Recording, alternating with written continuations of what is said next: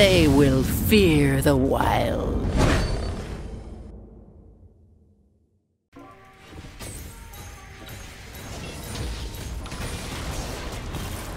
I'll die for this, I don't care.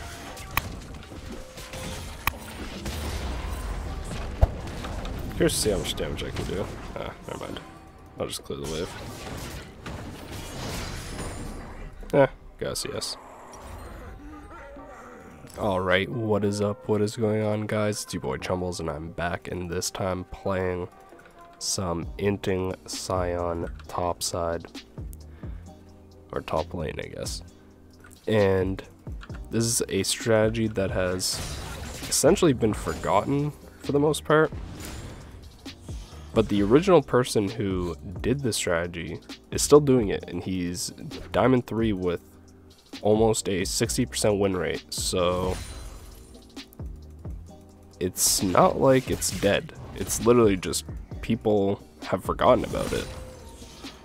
So I'm gonna be playing it once again. It was one of my, if not like my most viewed video on the channel, so it seems like, for the most part anyways, a good amount of people either enjoyed it or they wanted to see more of it or something. But yeah, so the idea of the strategy, if you guys are new, is you literally kill minions. Early on, I'd say just try and farm because of the new way towers work. So pre 5 minutes, the tower damage is a lot lower. So I'd say just farm until then. And the reason you want to farm and start W is because you gain extra 5 HP per minion that you kill, and it's permanent, so you essentially just become a huge tank, and you stack a bunch of health items that allow you to destroy towers, because your demolish is based off the amount of health that you have, as well as ZZ Rot, which is one of your core items. It'd be usually like your 4th item, but still one of the items that you really want to try and get as fast as possible, because it's a tower destroyer. And I couldn't even imagine the strategy coming out when Banner of Command was out, or when it was broken. I don't even think it's an item anymore, actually. I think they just removed it. They're just like, yeah, this was a failed item. And the thing about this build is, a lot of people don't realize INTING SION can still kill you. A lot of people forget that. Like, yeah, he'll be like 0-8 or whatever, but that doesn't matter, because he still gets so much health, he does so much damage still. So it really doesn't matter what kind of score he has, you can pretty much still just die to him, which is pretty insane to think about. Like this guy, he almost died. In fact, if I used my pot before I queued, I probably would have killed him.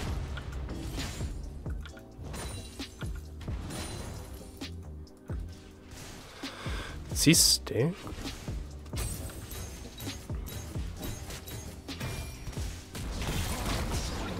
Dodge that. Saw that one coming. Now the only thing I have to worry about is Skarner coming top, which I think he might be, but okay, he flashed. That's cool.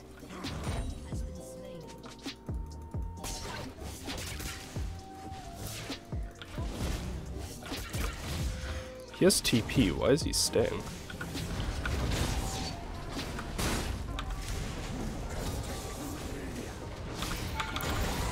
And there we go. We should be fine. Oh! We're chilling.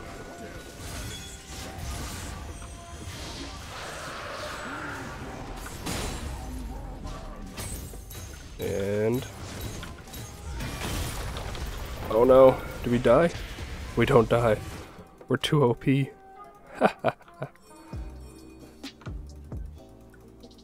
And we should be out. I just have to keep my eye on over here. I'm not gonna look at items because basically anything he hits us with will die. So the first item you want to buy is the Titanic Hydra. Provides so much damage, so you can just keep killing people. It also helps you clear the waves.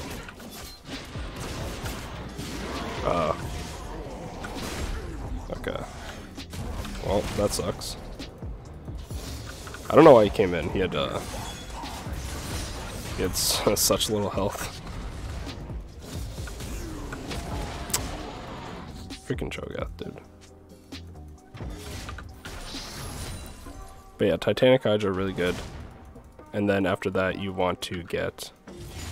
well, you want to make sure you get Jarm's Fist before you buy full items, because it gives you that permanent health.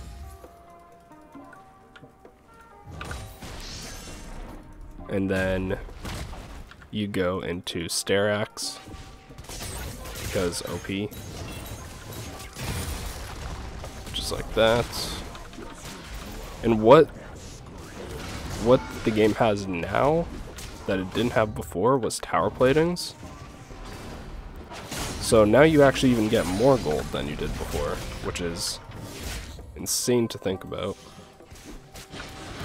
Granted, it is harder to kill the towers, but getting that extra gold is quite nice.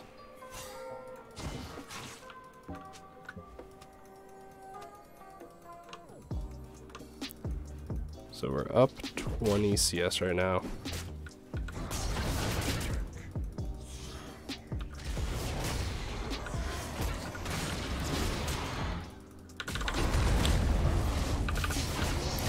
And there we go. Also, I don't know if I really spoke about the runes that I'm taking. So I'm taking Alacrity and Last Stand, so I can do more damage to oh, no way. He actually ulted me to stop me from getting this tower plating. Also, he's dumb because he should be letting this hit the tower and kill the tower plating since I'm not up.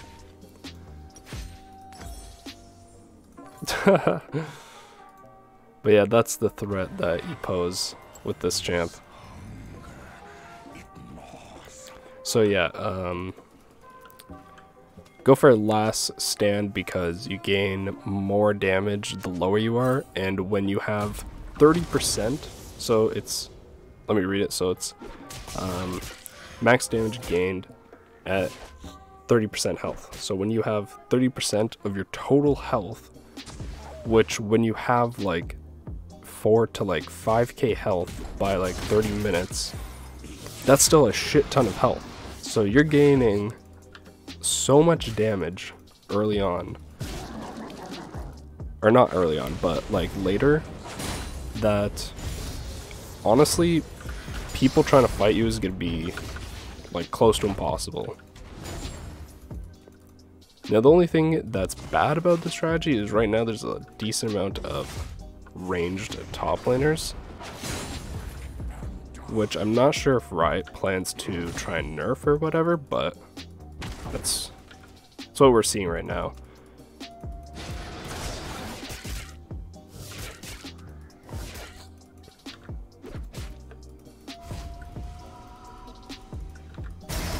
Oh, he shouldn't have ulti. Yeah, he doesn't have ult. He doesn't have ult because he used it on me.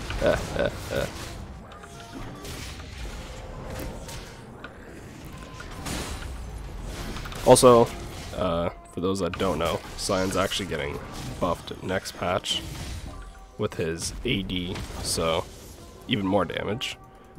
But I'll also be excited to play full AD Sion again. I'll become the new Tiltarella for you guys. Since it doesn't seem like he uploads that much. Which is kind of sad, because I like his videos.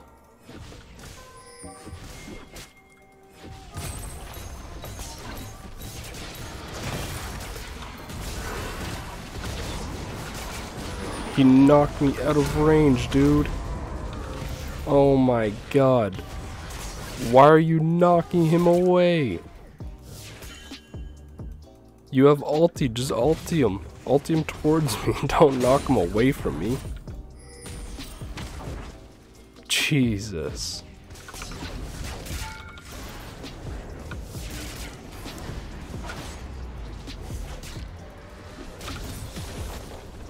Okay, got the tower plating.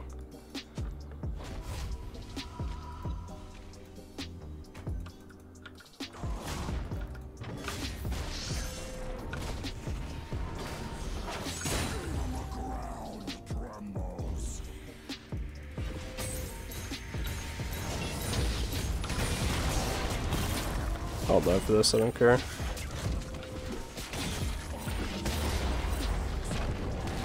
Curious to see how much damage I can do. Ah, never mind. I'll just clear the wave. Guess yes. So yeah, now we buy that, and now we buy this. Sterex, buy this. Now we have all the HPs.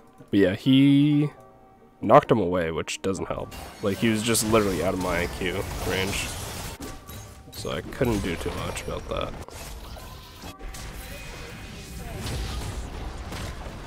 Alright, cool. Now we have Titanic, we have a lot of damage.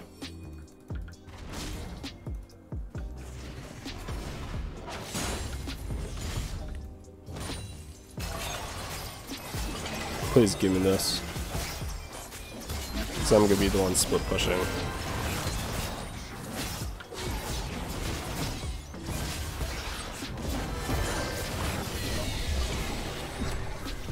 Thank you. Yeah, since I'm gonna be the one splitting, I think it's better on me. Actually, I don't know. Does Rift work while I'm dead? I don't think it does. I mean, it'd be kind of risky to use it anyways, because it's a pretty long charge up. So I think his cooldowns would be back even if he uses them and then I use it. I think it'd still be back. So there's no point.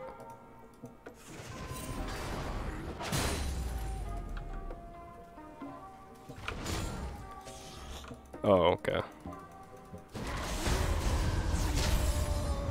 He used ulti.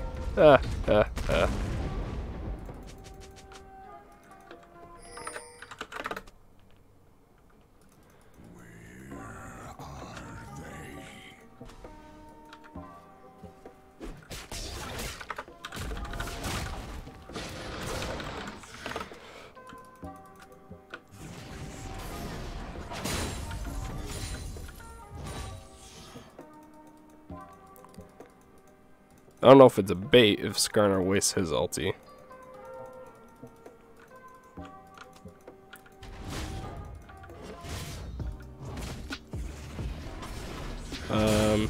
Drags up in 2.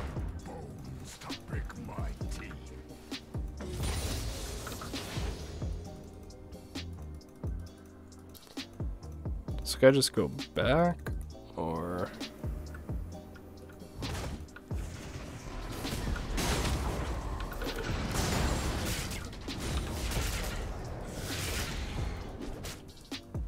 Nice damage, Omega lol.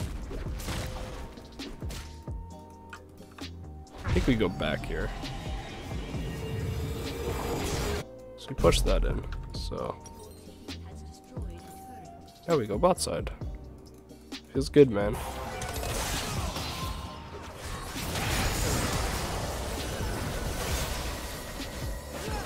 Oh. Yikes. Wait, how did they die? Wait, how did they die? She must have gotten ulted, I'd assume. I don't see how else they'd really die. Use ulti to clear wave here.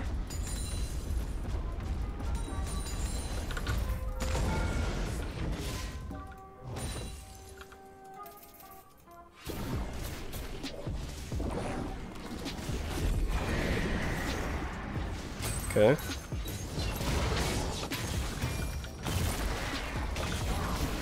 There we go.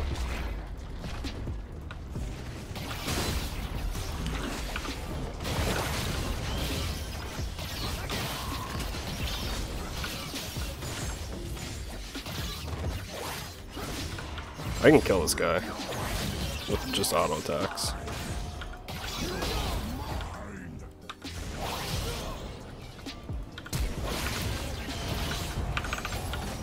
There we go. Ah, she has move speed. Oh.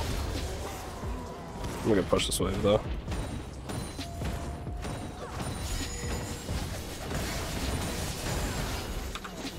Oh man. If I got one more auto, that would have been good. That was close. We got a kill there, plus like 3 or 4 waves, so it's definitely worth it for us.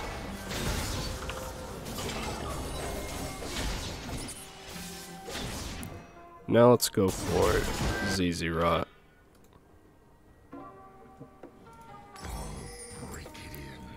ZZ Rot's nice because we don't have to buy boots since we're going to be going for towers. It just allows us to gain a whole bunch of move speed near all the dead towers, which if you're playing split push Sion, towers are going to be dead.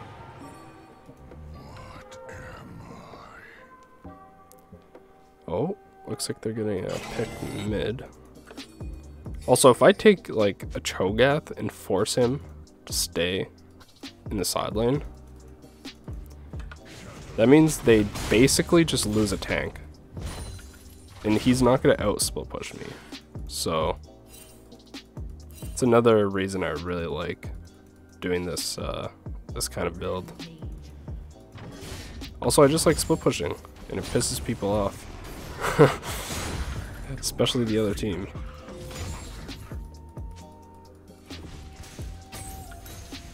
Can't tell you how many times people have raged at me because I've been playing this build. Is it just Skarner? I assume not. Yeah, no, there's no way. They're all maybe actually.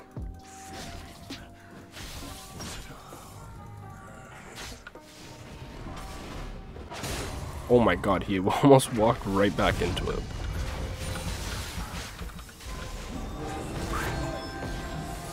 Oh, CC? Ah, it's a good try.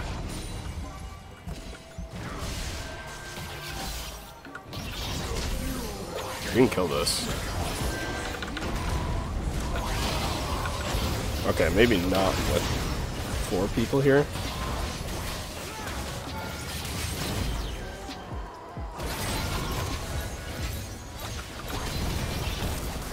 Okay. I mean, for a 1v4, and I get a bunch of damage on tower, I'll take it.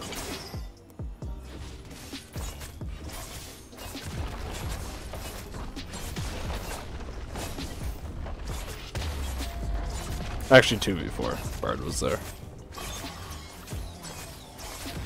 He tried his best. And our team actually has a brain, so instead of chasing topside, they went mid. So, nice. Very well done, team. I like it.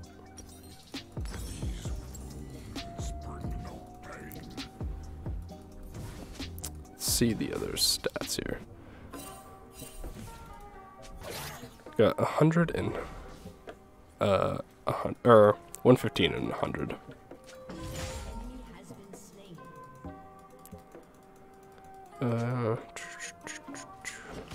But yeah, 3k HP right now. We have 3k HP 20 minutes into the game. Pretty gross stuff. If that was 2v2, we could have killed them, but it went from 2v2 to 2v4 real quick. How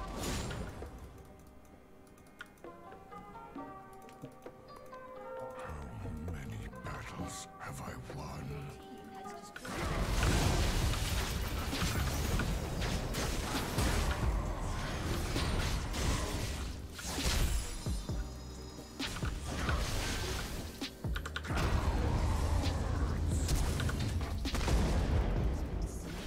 Okay.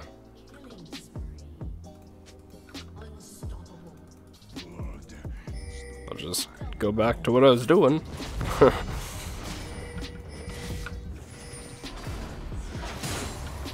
We easily kill that guy, so I don't know. He just wasn't respecting it, I guess.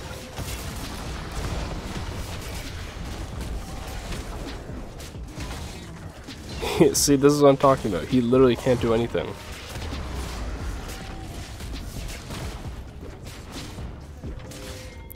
Plus, with all my minions there, he just starts taking minion aggro. But I mean, as Cho'Gath, he's not going to take too much damage anyways. There goes that inhib. And this game is practically just over at this point. We're just macroing too hard on these guys.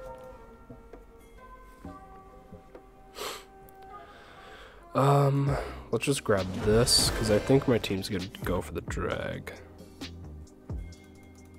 Honestly, I don't even think their team can really hold the minions.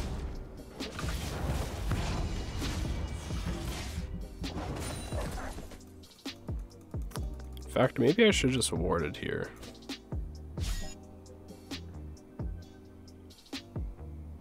Yeah, this is gonna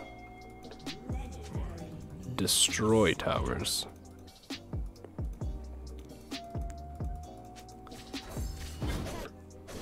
Actually, Sivir can hold it. I didn't think she would have enough lifesteal, but with the wave there, she has enough damage to kill them before it kills her. And I'm pretty sure this red is up. Yep.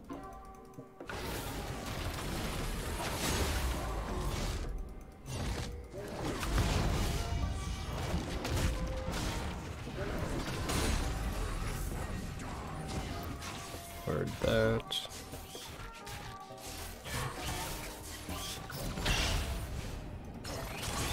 Alright.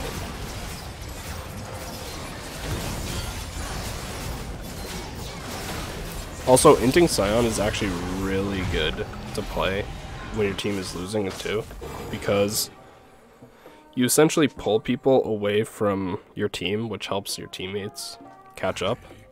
And if they don't, then you just take towers, which also helps your team catch up in gold. So that's why this build is like, it's pretty consistent, like with how it works. Some games you'll have teams that just don't listen to you, and don't like just understand macro at all. And those are the games that feels bad, but that guy, I literally got a double kill as INTING SION.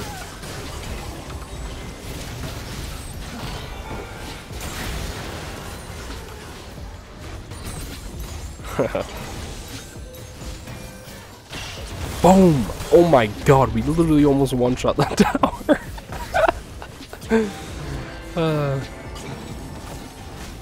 In the final hit, too. Alright, boys, well, that's it for the game. Hopefully you guys enjoyed. If you guys did, make sure to hit the like button, comment down below, and subscribe if you're new. And hopefully, I'll see you guys in the next one. Peace.